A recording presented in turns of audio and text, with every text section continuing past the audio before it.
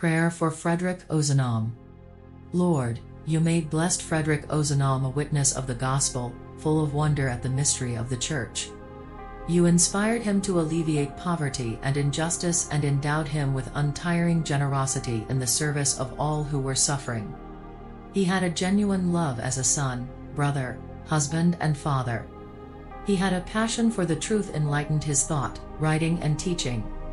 He envisioned our society as a network of charity encircling the world. Instilled by Saint Vincent de Paul's spirit of love, boldness and humility. His prophetic social vision appears in every aspect of his short life, together with the radiance of his virtues. We thank you, Lord, for those many gifts. If it is your will, may the Church proclaim his holiness, as a saint, a providential light for today's world. We make this prayer through Jesus Christ, our Lord. Amen.